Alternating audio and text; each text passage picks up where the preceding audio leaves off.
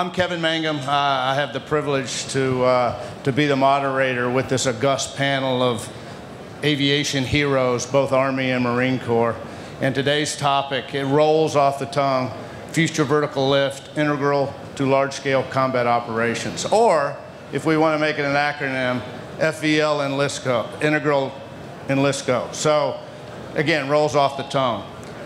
What I'll do quickly is introduce the panel and talk a little, kind of frame what they're going to talk about. They'll give some opening comments on that theme, and then we'll field questions. So our panel, again, a very distinguished and august group of aviation heroes, and I'm going to do it in order, and the order in which they're going to speak. So I think everybody here knows most of these people, but certainly the aviators on this panel, and I'll introduce all of them. So Major General Wally Rugen, the director of the Future Vertical Lift cross-functional team. And General Rugen's going to focus on technologies and capabilities that really make this a transformational capability for the Army and future operations. And Major General Mac McCurry, the commander of the U.S. Army Aviation Center of Excellence and Fort Novosel. Mac is going to focus on some of the DOTLM PF considerations of fielding future vertical lift, as well as the impact that that'll have on warfighting concepts and doctrine. And then Eagle 6, Major General J.P. McGee, commander of the 101st. He's going to describe how he sees the transformational capability with increased range, speed, maneuverability, lethality, and convergence, how that might have an impact on fighting the 101st in the future as Air Assault Division. And most of y'all, if you were in the sessions today, heard that General McGee is just back from Europe, where his headquarters was in Romania and his TAC was in Poland. So he's bringing some fairly fresh observations from the EUCOM area responsibility. And our joint aviator on the panel today, it's Lieutenant General retired Steve Stick Rudder, U.S. Marine Corps. A great friend to many of us for our partnership and teamwork with the Marine Corps over the years. General Rudder's last job was as the commander of U.S. Marine Corps Forces Pacific. So he'll talk to us a little bit today about how he foresees future vertical lift, complementing or changing the way the Marine Corps may fight in the future, as well as Indo-PACOM flavor. The other thing to add is that General Rudder is going to lead a delegation of U.S. companies to Taiwan next week. So he's going back into theater next week. So with that, I will pass the controls to General Rugen. Sure, you have the controls. Thanks, sir. Thanks for hosting this. I'll try not to commit any fratricide and stick with the technology side, but it really starts with our advanced rotorcraft configurations. Again, these hybrid configurations give us the speed and range we need for our pacing threats. It generates truly the strategic, operational, and tactical standoff we need at different phases of MDO to do what we need to do. And so again, we're going to be able to get into theater on the strategic side. We're going to be able to see and strike from an operational distances, and then obviously at the tactical edge. I'll talk in a minute about how we're generating freedom of maneuver, standoff, and overmatch. I think the next technology concept I would speak to is MOSA, or our modular open system approach. Again, this enables, when we put it on any of our air vehicles, be they the crewed vehicles or the uncrewed, the ability to get the systems on and off our aircraft at the pace of battle, and so we're turning inside our enemy, and I'll also speak to that here in a minute. So once we have a MOSA-enabled advanced rotorcraft and a MOSA-enabled uncrewed system, what we see flow through then is this notion of how do we conduct the deep sense that the Secretary has charged the Army to do.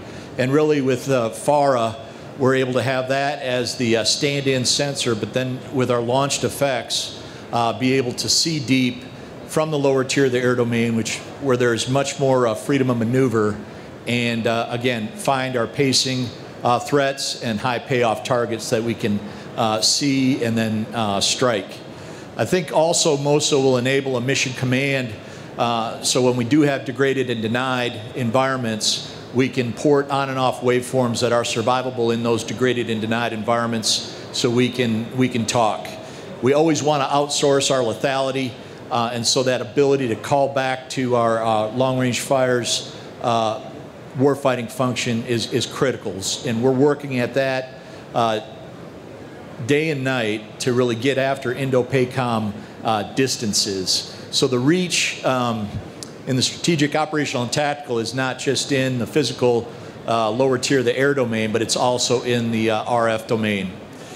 When we speak to the ability for MOSA to then port on an ability to electronically sense, electronically protect, and electronically attack those non-lethal effects, we're seeing, again, to good effect. And I would highlight, you know, the north of 60 technologies we ported on and off the Gray Eagle without having to go back to the OEM and pay high prices or pay high cost and time. And we're getting those technologies on and off. And then the last is really our ability to do launched effects or a lethal munition to finish. Our modular effects launcher is some great work done by a small company called Fulcrum, run by our great PEO Missiles in Space. That MEL is porting on because it's a government-defined interface and standard with software and hard points, a host of effects, and we've even had a cooperative engagement between an electronic warfare pod and a lethal munition. But it's that ability for a commander to tailor on their combat platform the ability to, how they see the fight, tailor that aircraft or that uncrewed system, or in many cases even a ground combat system, because this open system approach is really flowing, our ability to then find, fix, and then finish. And I'll stop there, Mac, and throw it to you. Awesome. Thanks, Wally. Hey, everybody. I talked a lot this morning, so I'll probably go pretty short here on the opening, but good to see everybody. See a lot of cab commanders down here on the right side, so they're the guys out there actually making this happen every day. You know, we talked earlier about, General Rugen envisions the materiel, and Rob Berry brings it to fruition, and you know, I have the pleasure and honor of doing all the rest of the dot mil PFP wraparound that goes along with the materiel.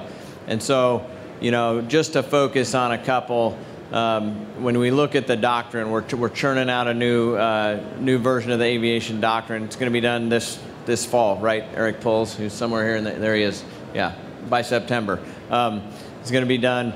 But when we look at that, you know, we look at a couple things, and you say, what remains the same and what has changed? And you kind of got to go to, well, what's your reference point?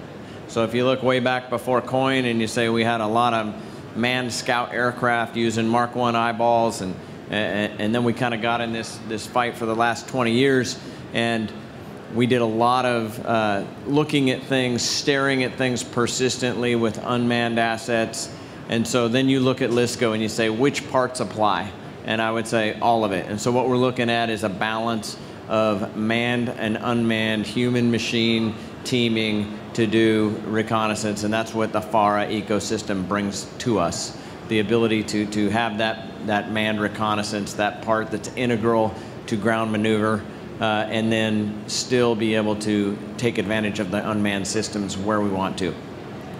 You know, training is a really interesting one to think about with the recent down select for FLRAA. So first time we've had a tilt rotor aircraft in the Army, not the first time we've had tilt rotor aircraft in the department. So we're doing a lot to lean on our brothers in the Marine Corps and the Air Force right now on how to get after that. And then we'll adapt that to how Army aviators fly. You know, how we get to the X and put soldiers there and those kinds of things. And so we'll take a look at that. I think that we also have to consider the implications of individual training qualification and how do you train collectively with this new capability? So in the past, when we brought the H-64 into being, we had a collective training opportunity and ability to bring those units together before they joined their parent divisions, and we're looking at exploring some of those things. A lot of people talk about facilities for FLRAA. We have a really good assessment on facilities, and I'm fairly comfortable about where we stand with the structures that we have today. We still do have to deal with some of the obsolescence and quality on some of the structures, and I'm sure JP would agree with that. But when we talk about size and form fit for this, I'm fairly comfortable. With that, I'll wait for the questions, and I'll turn it over to General McGee. Okay. Well, first off, thanks for the opportunity to come here and speak. I do recognize that amongst with the 5 of us, I'm the only infantry officer that's up here, so I hope you guys don't feel outnumbered.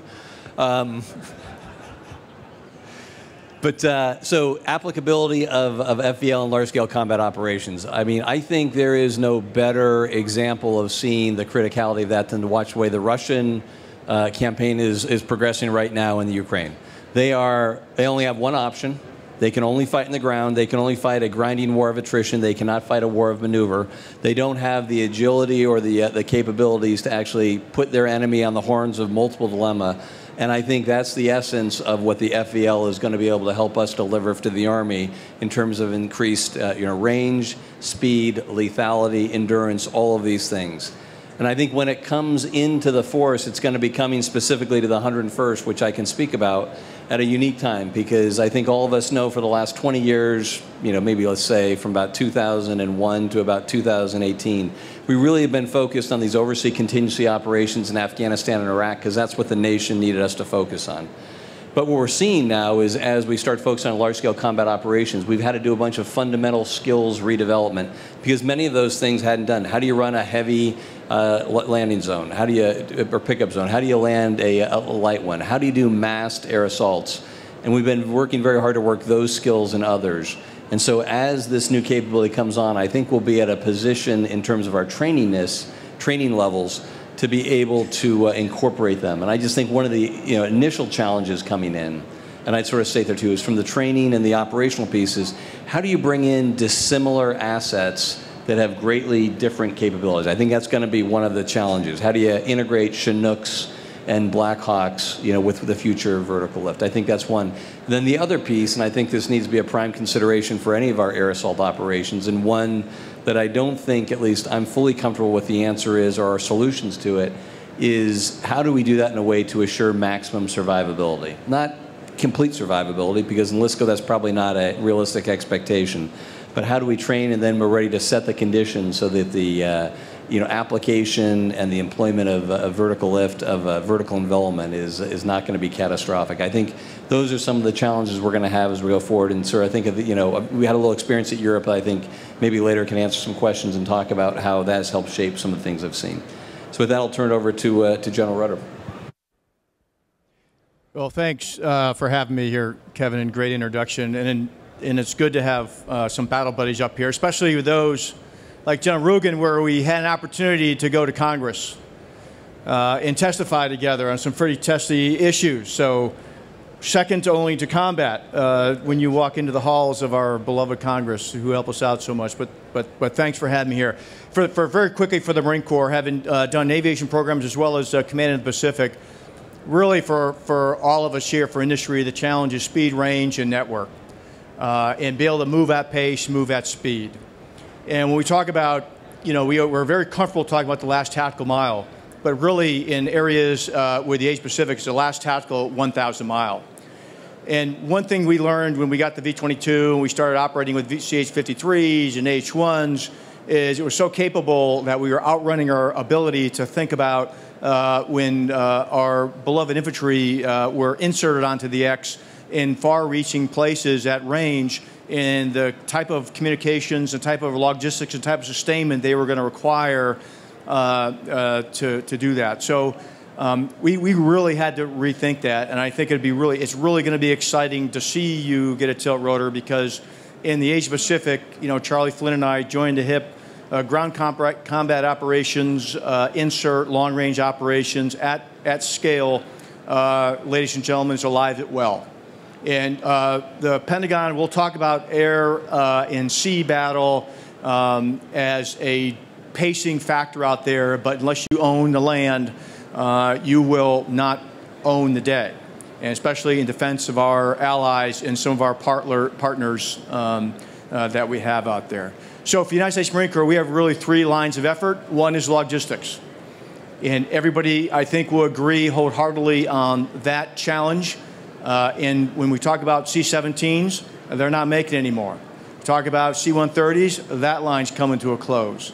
We're talking about V-22, that line's coming to a close. So when we talk about delivery of large end items like JLTVs, 777 artillery pieces, we've got to think about how this delivery is. And again, C-17s are probably not going inside some of the arcs in some of the airfields that we may think they will go into. So logistics, the unmanned portions of FVL, we've got several, and many of you companies out there are working on unmanned vertical lift capabilities from either 100 miles to 350 miles like we're beginning to think about, but also the larger end items, future vertical lift, for us, the 53K, and then whatever else comes after, Cape Set 4, Cape Set 4.5, Cape Set 5, what that delivery means as we look into the future.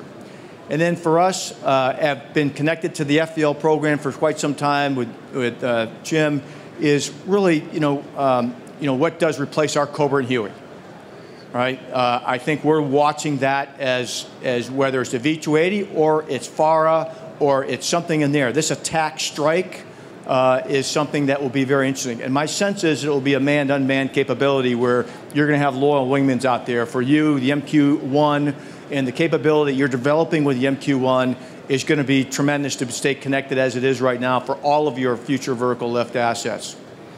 And then the final is assault support, and we talked about delivery of our assault force to seize and hold, defend terrain in these particular areas. That'll be interesting to see how that all plays out. For us, again, V-22, somehow we've got to get that out to 2055 with the upgrades program. We're buying CH-53K, we've got KC-130s, but again, if you think about those programs, that assault support piece as we look out into the future, as our 3rd line of effort, will be very interesting to see which way we break, because we still have to, 1, put an assault force in, and again, back to the greatest challenge that we have, and that's logistics sustainment.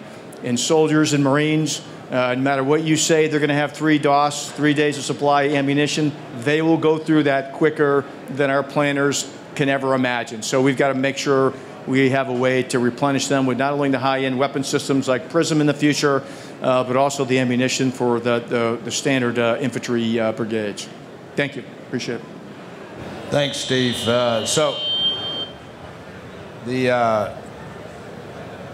We're going to take questions, and there's a microphone here on the front row. So as people are kind of putting their questions together, raise your hand or stand up. And Walt, here's first gentleman right here, raise his hand. And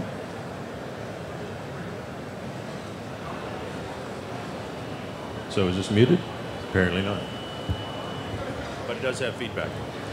Hi, Warren Elworth, concerned citizen. If I could, 2 questions, one for each type of aircraft, one for future long-range assault aircraft, and one for future attack reconnaissance aircraft.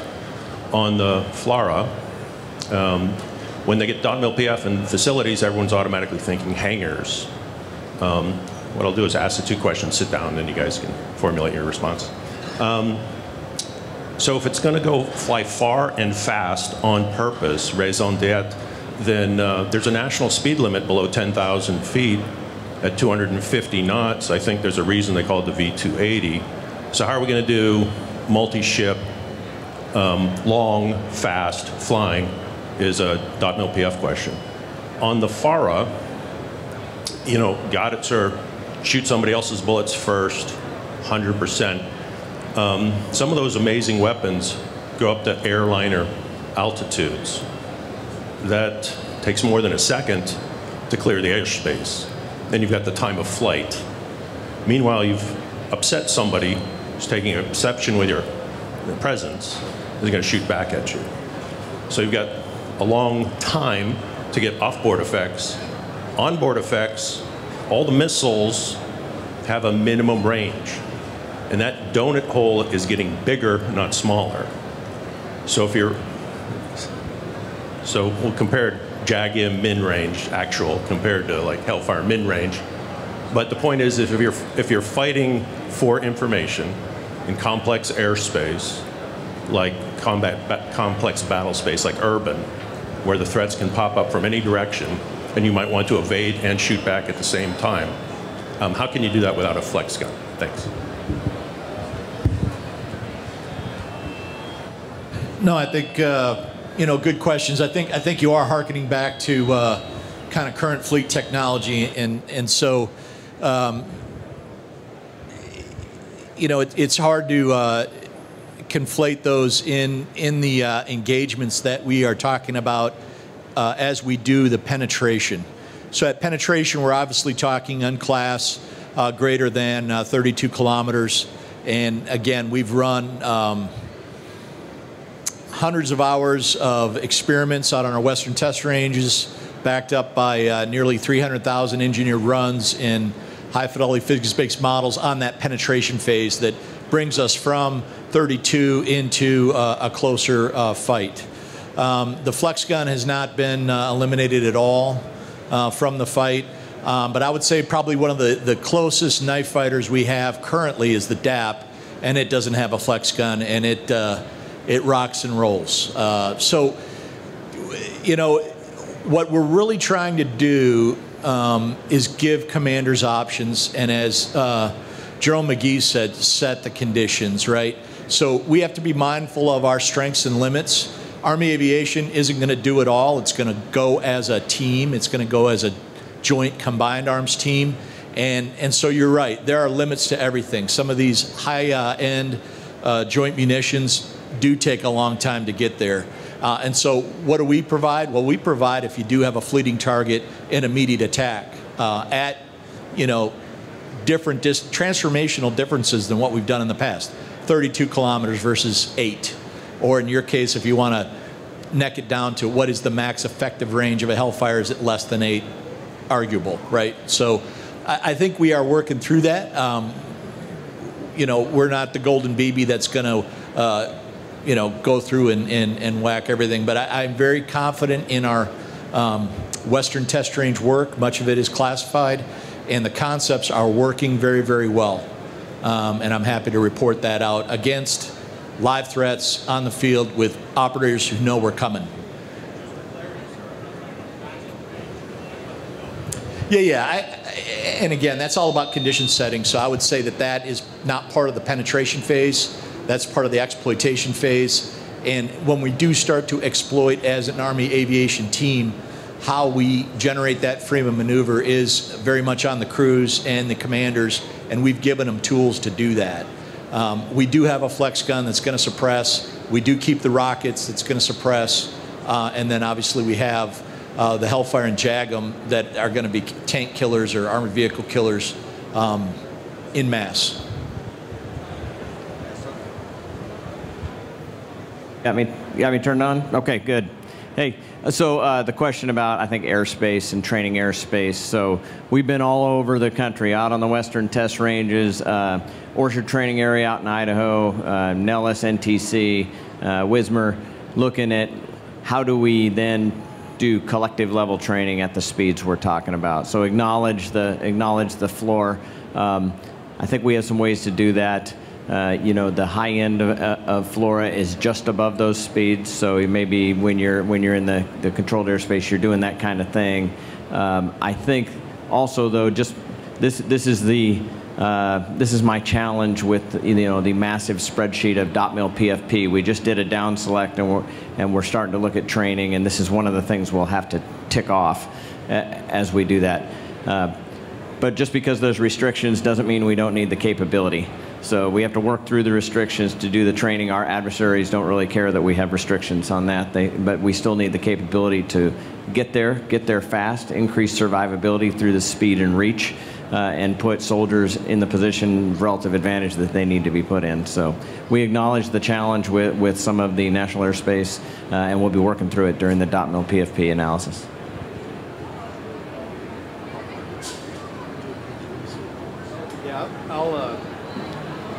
I'll say one thing about the training space. We really struggle with that with our F-35 program. Both we, the Navy, and the Air Force. The good news is you have a very capable airplane, longer range weapon systems, and you can spread yourselves out in miles and do air-to-air or air-to-ground engagements. The challenging piece is our airspace ranges. We just can't contain ourselves. Like for the Marine Corps, I mean, 29 Palms, where you have the LAX airspace going over the top of that, we struggle to stay inside that postage stamp. We struggle in other areas when with our V-22s to do 10,000, 12,000, 13,000 foot penetration for an assault support mission for an insert, and you've got to have that airspace cleared out. So for those of us who work with DOT-MIL PFF, it's a constant battle on one, range encroachment, so we don't lose any more airspace, but two, when able, look for opportunities to expand that range space so that one, our long-range weapon systems can be employed and used in concert with maneuvering ground forces. But no doubt, that is a full-time job for the men and women doing DOT-MIL PF and the bases and stations who have to integrate with the FAA or the local community for range expansion and or just keeping the space that you have. While we're looking across the crowd for other questions, General McGee, if you would just expand on your comments about observations in EUCOM AOR and the applicability of future vertical lift and those. Certainly. So we just came back from doing a 9-month deployment being the division headquarters in Southeast Europe. So our area of responsibility incorporated Slovakia, Hungary, Romania, Bulgaria.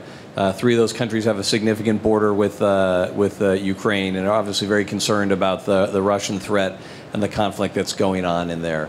I think if you take a look at how you would have to defend those countries, which we spent a lot of time working, I mean, maneuverability, adaptability over that terrain would be absolutely critical. And so there's a lot of discussion about how, I mean, you would imagine the first phases of that operation would be by their nature defensive, where we'd be defending our NATO allies from a Russian incursion if that ever occurred. You could certainly see how something that give you increased range, speed, lethality would be tremendously important in terms of maneuvering forces to block and thwart an attack into that country. Because some of that terrain is really sort of mixed in the area that we operate. Some is very mountainous, very compartmented, very difficult for formations to move through. Some of it was wide open, sort of stereotypical tank country. But you could see how this increased speed, range, lethality would really be an advantage to get you at a position advantage where you could stop attacks, you could hold critical infrastructure, you could seize, crossroads or towns ahead of any sort of known enemy threat. The other piece that we worked while we were there is we started running some notional war games and drills on how would you actually defend a coastline. Okay, it's been a long time since the Army's had to defend a coastline. I think it was World War II. And again, those sort of qualities, agility, the ability to maneuver quickly, to be able to actually respond to the enemy's attack, and then be able to maneuver your forces to a position of advantage, all are really critical in the European theater, where we can probably expect to fight in some ways outnumbered and still expect to win. And I think these things all, the future vertical lift just enhances our ability to be able to conduct operations like that. General Rudder, I know we've talked a little bit about the challenges, of lift challenges in the Pacific and the deficit there. If you could, how would future vertical lift help mitigate some of that lift deficit and risk? Yeah, I'll foot stomp there ain't enough lift in the Pacific, whether it's watercraft or aviation, and the more is better, right?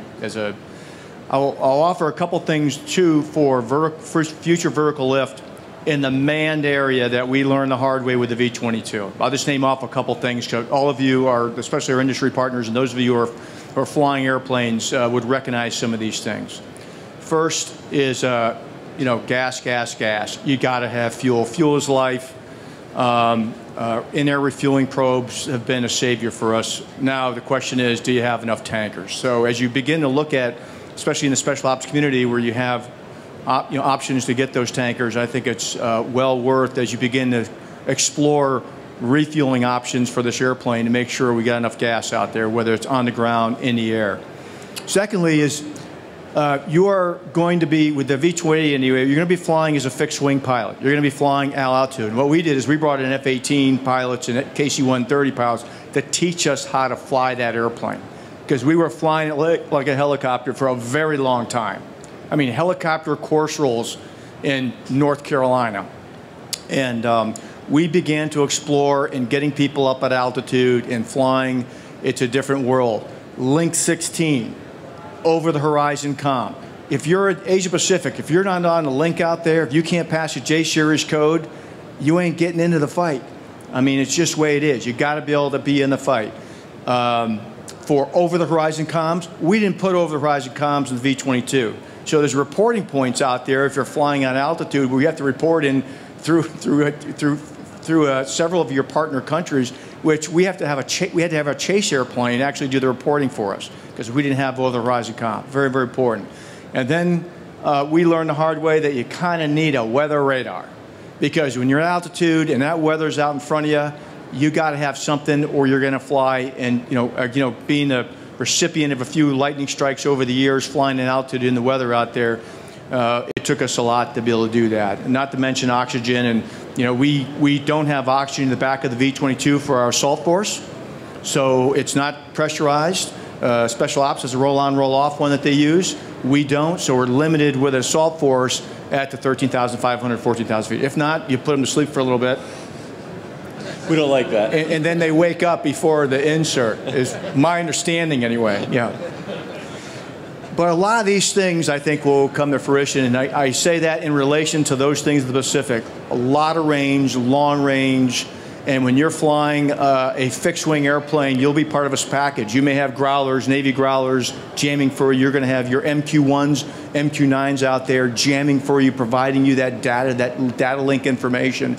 It really, you become a larger part of this package with the joint force, I think. And let me tell you, to get to where our ground forces need to go, our standoff, our distributed operation requirements are increasing, not decreasing. So when I mentioned earlier, 1,000, the final 1,000 tactical, 1,000-mile tactical, that's the tactical, closure rate. I'm not too far off that in some cases, where Okinawa to midway Philippines, 800 miles. Philippines is 1,000 miles from tip to toe. And it's 300 and some odd miles, just from Okinawa down to Yonaguni, which is just off the coast of Taiwan. And I won't talk about Taiwan. So that's another story for another conference.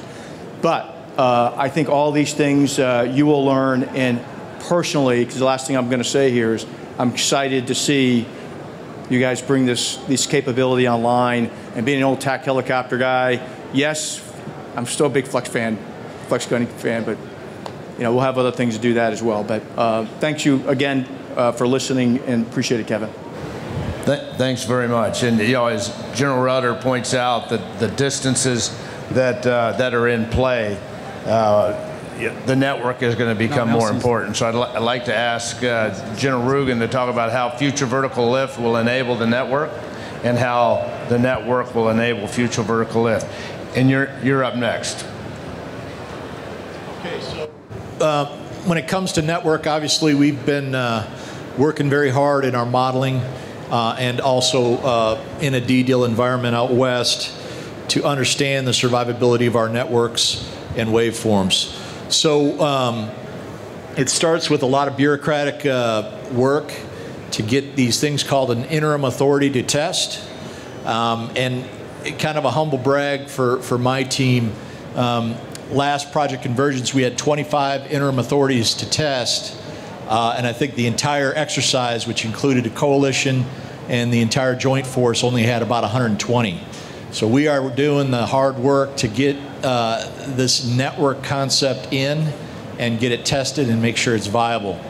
A couple of the concepts that we've seen work very well is our solar-powered high-endurance glider that again can bring forward effectively a retrans capability. And this retrans capability is hosted on a platform that's fairly attritable, but flies so slow that frankly it's probably pretty hard to hit. What we've ported onto this Krauss aircraft is a MANA waveform, which is mesh networks that we pipe down to the ground force at the tactical edge. We've converted a lot of those MANA waveforms as they send data for the common operating picture into our data links and then back to the unit of action, which typically has been kind of a JTF or division level structure. We're doing that right now with the Rakkasans out west at Yuma Proving Ground, Joint Base Lewis McChord, and Fort Wainwright, Alaska, where they're flying about 8 waveforms. So this notion of long haul or over the horizon comms, the most favorable waveform I've seen is already an NSA approved waveform, TTNT, that the Navy's using.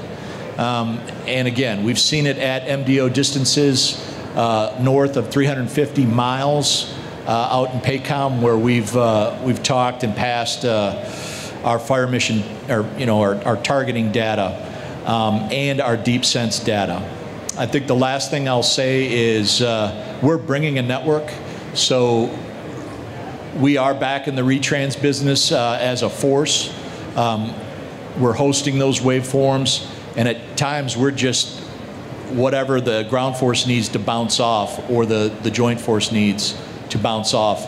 And to the Link 16 piece, heavily into Link 16 and working those in this case with a Dutch F-35 out at Yuma this next workup. So the network is being run very rigorously.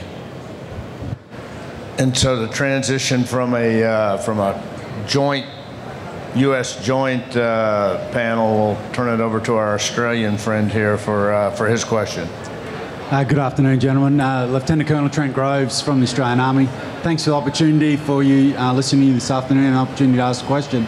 I just had a question on how important it is for an ally to share the same philosophy as we're going forward, particularly when we talk about the Pacific Theatre. So I heard you this morning, General, particularly talk about there's always going to be a human up there. You want to get that information from them, but one of our allies, at least earlier in the year, indicated they're going to replace their attack and observation aircraft with uncrewed systems. So just wondering if you could share your thoughts on how important it is for an ally to share your same philosophy moving forward. Thanks for that. I think, stronger together. We always want partners and allies. We're probably never going anywhere alone. So I don't know that we have to have the same thing, the same piece of metal, doing the same task all the time.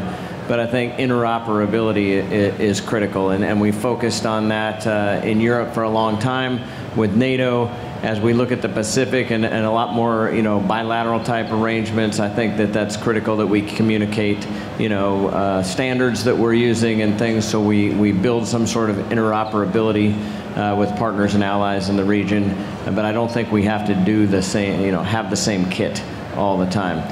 That being said, we're always looking for partners to work with us on future vertical lift and look forward to future discussions with Australia. Okay, we just have a couple more minutes. Any other takers on questions?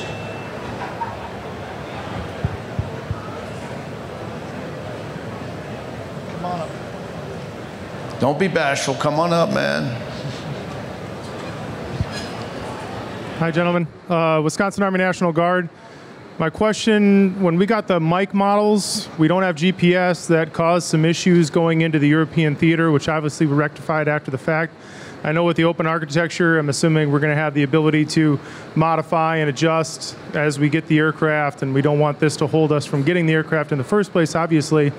My question is, not only are we getting GPS, but also are we going to have all the same capacity that we currently have in our current airframes? ATM tasks be very similar? And then also moving forward, are we expecting any additional tasks or capacity? And I think you've addressed that a little bit already. Yeah, I think on the MOSA piece, I mean, to be clear, you have GPS, you just didn't have GPS for a GPS approach, is how I understand that, and that is an important distinction. But you know, you should have it, and I think again, when we talk about open system approach, this notion of having a third-party vendor be able to bring in what you needed to deploy into theater and do an instrument approach, which would be very valuable in a you know, weather-filled AOR like EUCOM. So yeah, that concept is working and has worked. I'll brag on our S&T folks from AVMIC a bit, but they completed their 4th capstone demo of the mission system architecture design in 2020 that then fed an AROC on MOSA in June of 20. What we showed, or what they showed in that S&T framework, was an ability for a third party to come in and bring and integrate onto an air platform outside of the OEM, which is what we want. So when you need that piece of kit, we can get it, and we can get it at the pace of battle. We've shown that over and over, and now that S&T program has been transitioned. It is fully instantiated in the FLRAA and FARA and unmanned system requirement documents, and transition into the tech specs of all the RFPs. So the PEO has really operationalized that transition, and to good effect. Are we perfect? I would not say that we're perfect, but on something like this GPS question, I see very optimistic that that will not happen in the future platforms. Are you there? All right. Hey, I also think this screams why we have to modernize. We have to go clean sheet. We have a lot of platforms that we've loved for years, and I've flown most of them and love them. But when you continue to hang more and more federated things on a platform that was designed 30 years ago, instead of having an open architecture where you can rapidly plug and unplug capability, that leads you to having to modernize the fleet. Well, it looks like we're about to run out of time. I certainly want to thank everybody on this panel. You know, it's an exciting time for Army aviation. It's an exciting time for land forces to integrate future vertical lift. And want to thank each one of these great heroes for what they have done, what they are doing, and what they will do to enable the joint force to continue to be a dominant force for good across the world. So thanks everybody for coming. Thanks to each one of y'all.